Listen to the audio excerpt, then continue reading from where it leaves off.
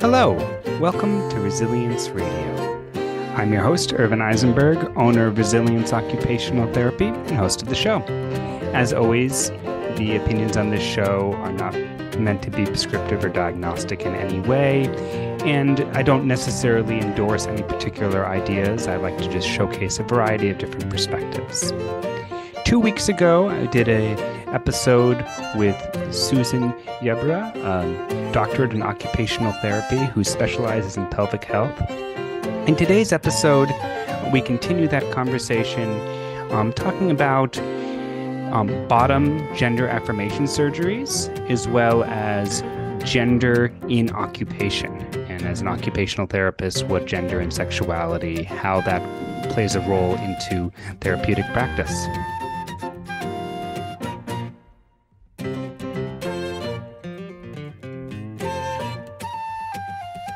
So it's my understanding that you have, you work with a lot of transgender clients, and it looks like as part of your education, you did some gender and occupation research. Can you, or education in any case, could you speak to gender in occupation? Yeah. So and I did my post-professional capstone project. They say pick something that you can live with, right, for 9 months. And I had taken a cultural competency course as like an elective.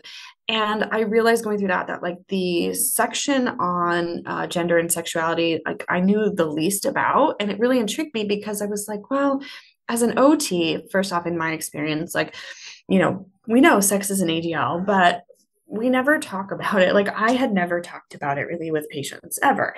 And I was like, if I don't know this much, like, I wonder what other OTs know or don't know, right? Lack thereof.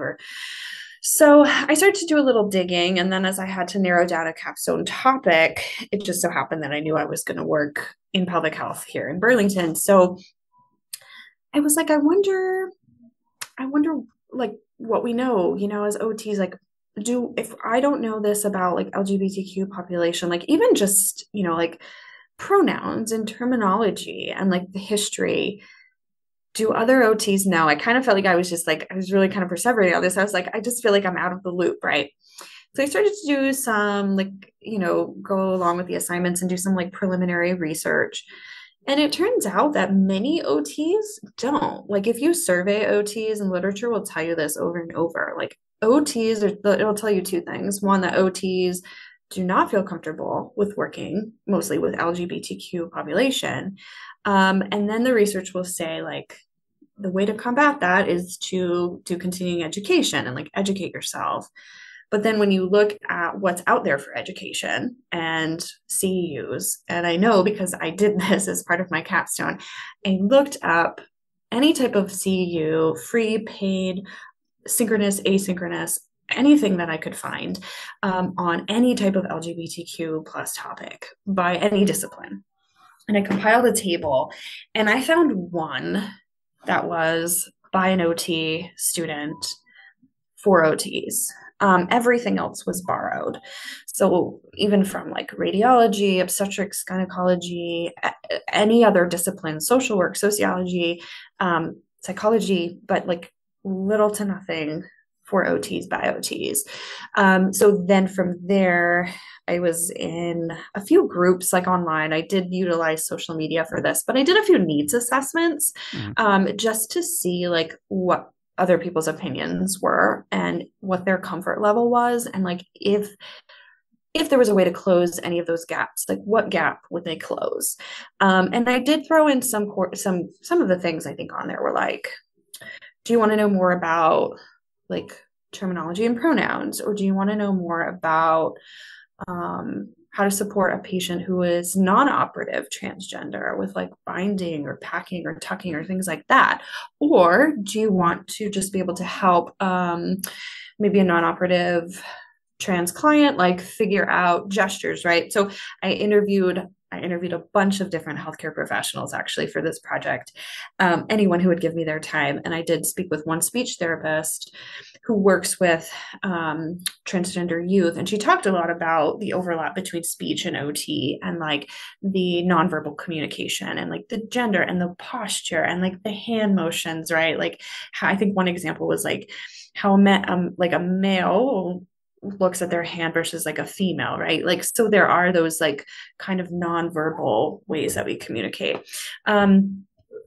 So yeah, so does that kind of answer your Yeah, question? so Like, that gives me a good sense of sort of the research you did on yeah, that. yeah, I wanted to just sort of unpack a little more. I'm familiar, obviously, with terms like ADLs and such as yeah. as a Oh yeah, fellow sorry. OT, and I have found it very interesting. So ADLs is activities of daily living, and in sort of the hierarchy, or I don't know if it's exactly would be described as a hierarchy, but the different types of occupations that OTs engage in, that the people engage in and OTs work with. ADLs are supposed to be considered the most basic activities of daily living, are eating, are bathing, are dressing. And it's very interesting that sexuality, either self-gratification or sexuality with another person, is put under ADLs. And I think it was a very conscious choice by occupational therapists. But then it kind of stops there. It isn't really. It's maybe a paragraph in some of the main textbooks, and there's a little bit of lip service paid to it, but very little actually Yeah. discussed. And as I guess it seems like there's two pieces to what to sort of your journey and what your practice is. One is specifically the gender and LGBT, and sort of and looking at what is gender, and then there's just the sexuality, and those are Mhm. related to each other, obviously, Right, but they're not the same thing. right, right, exactly. Yeah, I guess I wanted to sort of clarify that and get into a little bit of what supports you might be offering from a pelvic floor standpoint for Yeah. trans individuals and how that might be different. Yeah. Yeah, and I think I do it so kind of more fluidly now, but right along that line, like gender, yeah, gender and sexuality can be very different, different things and mean very different things to different people. So I think one of the biggest things that when I have a patient, I'm doing like an initial evaluation. So the first time I'm meeting a patient who identifies as trans, one of the big things is, we need to know what kind of anatomy they have, okay, what that is. And then I always ask them, this is kind of a side note, but like, so how do you refer to that? Like, what terms do you want me to use? Do you want me to use this medical terms or do you have a name, right? And I even have like a handout that's just got like an outline of a body and, it's got options and you can kind of fill it in if you want to. Like, so for a patient that's very particular or has their own kind of names or terminology for things. So if I have a patient that has, for example, has a vagina, I'll talk to them about, so obviously, like, they have the vagina, but what do they want that for? Like, what is the end, right? Do they want penetration or not? And if they do, what, right? Like, there's different ways to achieve penetration. Individually with someone, and so I have to ask those kind of questions to see, because it's going to change my goals. If a patient is having pain and they only want to be able to tolerate a certain depth or width of something, then that's as far as we're going to go. We don't need to go through like a whole dilator set. And dilators are just plastic pieces that progress in size to help kind of desensitize the vagina to allow a pain-free penetration, essentially. So if a patient, and I do this with even, like a cisgender person with a vagina too, if their end goal is one size, then that's as far as we go. So yeah, and there's, I'll also ask, about like not necessarily even like sexual relationships, right? Like also like about, you know, the other relationships in their life too, and how, and if there's any way to have people in their close circle like to support them. Yeah, does that kind of answer your question? Yeah. What else? Yeah, I mean, it was a fairly open-ended question, Okay. intentionally. So I could like go on a tangent. So yeah, and I guess we to sort of this season I happen to have, and I think last season as well, conversations about trans as it pertains to health in different ways does seem to keep coming up. And just a couple quick terminology things for for guests is cisgender, sort of the gender assigned at birth matches how you feel. Transgender is that your gender assigned at birth doesn't. There's a mismatch in your identity. And transgender doesn't necessarily mean that there's been any biological changes or alterations, be that hormone or otherwise. And I know that you do some work with people post bottom surgery. And I don't know if you could speak to that a little bit and what that entails and what type of work you might do regarding that. Yeah. So in my, I guess, practical experience, I have seen more individuals opt for just upper body surgery. So that's a mastectomy. And so there are many options as far as the lower body surgery. And I'll preface this by saying, like, I identify as cisgender. So I don't have any of the lived experience of like of a transgender individual. This is really just coming from like my experience with the research, but also working one-on-one with my patients. So as far as like the surgeries themselves, yes, there are, vaginoplasty, which is, disassembly of the penis and scrotum to create a vaginal opening. There are different ways to do that, different kind of techniques, different, you can use the tissue from the penis, or you can use part of the intestine is sometimes used. It really depends on the client and like their goal at the end. Some things allow for more natural lubrication. Typically, like, for example, like a patient with a vaginoplasty would require frequent dilation. So you need to keep that area patent. And so dilation in the literature, it's very dependent on the surgeon. But typical dilation protocols will have you doing this a couple of times a day. So what that means is using that tool or that dilator, inserting it several times a day. There's different ways to do that. Sometimes you can stretch the tissue. Sometimes you can just insert and just kind of leave it there. And then you just work your way up to your end goal, like whatever depth and width that is, you want to be achievable for you in your future goals. I've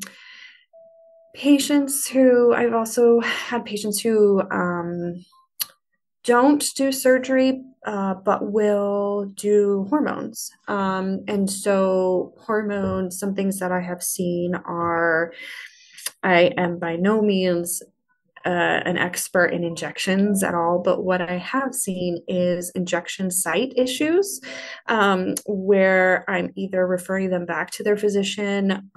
If they're doing injections in their leg, they could be hitting, like if it's not supposed to be intramuscular, but they're hitting muscle, they're developing a pain response, and then they're having like tight, like myofascial restrictions. So sometimes we're doing like foam rolling or something like that. Testosterone use in and of itself will make the clitoris enlarged. It will grow. That can either be kind of the max that someone wants to do, or they could also go for a metoidoplasty. So that would be where they take the clitoris and get it large, okay, and they actually build kind of like a shaft. So it's referred to in the literature as a micro penis. So you can sometimes perform standing micturition, sometimes not long enough, not really long enough for penetration, but sometimes it is, what the patient wants, right? There's also phalloplasty, which is essentially the creation of a penis. There are many different surgical techniques for that, requiring skin flaps or grafts from other places in the body. So sometimes as an OT, like they'll use just something to like think about is like a radial forearm flap. So they'll take tissue from the forearm. So then of course, like you have, graft care, right? Or, just muscle range of motion kind of forearm stuff, right? And more orthopedic kind of side.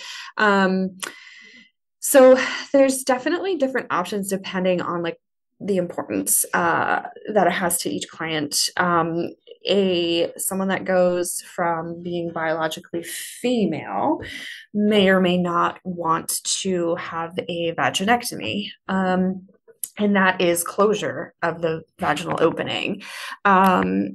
And so basically what that means is the levator ani muscle, the muscle that is technically the third layer of the pelvic floor, which controls some of the rectum, and it kind of goes around the vagina, is actually kind of spreads out, and instead they kind of close it. So then again, we could see some issues with that, with like pain or tightness or tension.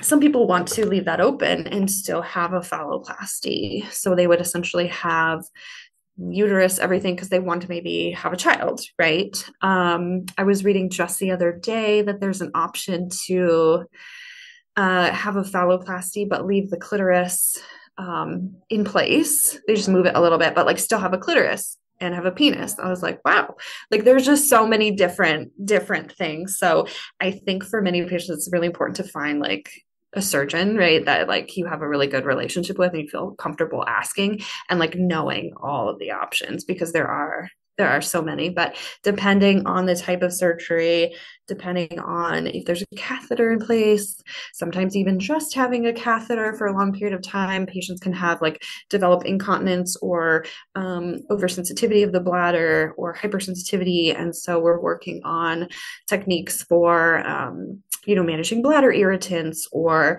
retraining the bladder that, we don't need to pee every 45 minutes, right? We can need to like work on techniques to like, we call it ride the wave, right? Like, so you're not going to the bathroom so frequently.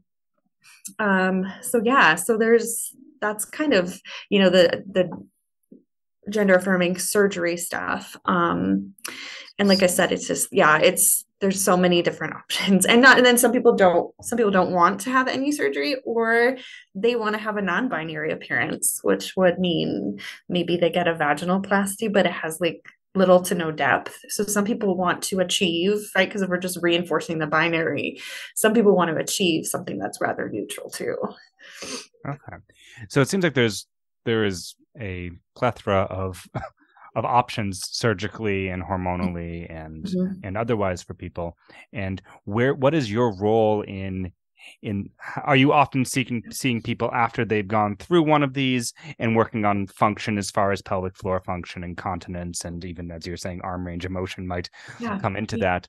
And how much are you guiding people to educating them what their options are and sort of prehab available for them?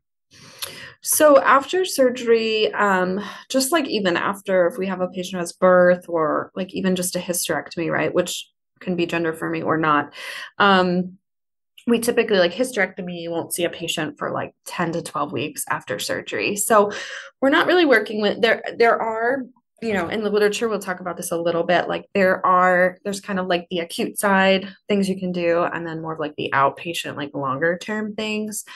So really by the time a patient gets here to like an outpatient clinic, it's been a while since they've had the surgery. So at that point, it's more ADL, like those activities of daily living, but also like starting to transition to the IADL, which is the instrumental activity of daily living. So those are like a little bit more complex activities, which often, involve other people or a community or like return to work or things like that. So like for one example, it might just be if we're working on something with the bladder after surgery, it might just be like, okay, if someone's working from home, is the bathroom too accessible to where they're going to the bathroom every 5 minutes and now they're retraining their bladder and now they're having these issues? Or the opposite, is there a place or a space at their school or work where they're comfortable going to the bathroom? Is a gender neutral bathroom accessible to them? So it could be something like that. It could be positioning, right? So like returning to intercourse, right? Maybe they're doing fine, but then when they go to do something with penetration, like they're having discomfort, right? So it could be that kind of, as you mentioned a little bit that we talk about in OT school, right? Like the positioning, right? So it could be troubleshooting positioning. Is there an angle that is causing them pain? Is there something that they're doing or not doing? Or do we need to perhaps look at like different positioning, or maybe like just as simple as like emptying the bladder before intercourse? So there's those kinds of things. The dilation, which I mentioned, is a big one. That one you have to do dilation pretty much for the rest of your life. So that's more of a kind of a long term. Then sometimes it's things like a patient is, developing, maybe it's a big stressor for them, like returning to work, or like as a new, like outward appearance, a new gender, right, to their coworkers, or returning to like church or something like that, or to family, right? So there's stressors, and everyone like holds their tension. Like, so maybe they're developing like issues with their bowel movements, like their bowel patterns, right? And so it might just be looking at taking a log and like logging bowel movements and looking at the Bristol stool chart and what are the, like, how would you rate each bowel movement? So I think, it's endless, really, a little bit of everything. Mm-hmm. So it seems like there may be aspects that people don't think of as conventional therapy that you could be helping with post or pre these types of surgeries, these gender affirmation surgeries.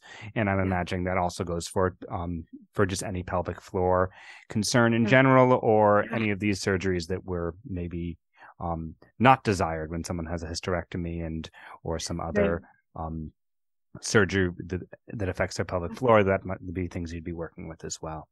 Yeah, absolutely. Like hysterectomy is a great example. We see some patients pre-hysterectomy, for whatever reason they're having a hysterectomy.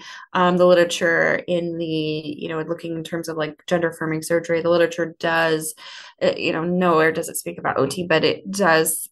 Every now and again, there was something regarding physical therapy, and that prehab, right? So if we can check the muscle tone before surgery and start providing exercises, how to elongate those muscles if there's a lot of tone, how to do some self-trigger point release pre-surgically, then the outcomes are shown to be better post-surgically. Well, thank you so much for coming on today. It was a pleasure getting to know about this and getting to meet you. Yes, great. Thank you so much for the opportunity.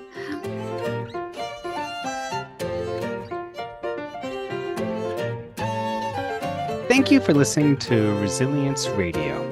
I hope you enjoyed the episode. If you did, you can like us on Facebook, Resilience Occupational Therapy, and you can leave comments and check out future posts and future episodes from there. Our music was brought to you by Aaron Marcus with their tune Some Biological Process. You can check the show notes for full credits on that. I hope you enjoyed the episode. Take care.